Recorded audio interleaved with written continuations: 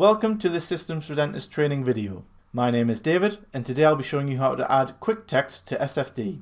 To do this, we need to access the setup section. We then need to select quick text from the miscellaneous section. In the editor, we just add the text for our clinical note and select save as. We can then save it into a folder group. Provide a name. Once saved, we can open our patient record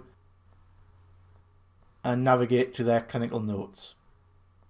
We then select quick and you'll see a list of templates on screen. We simply double click on the template we've created and that allows us to edit for this patient.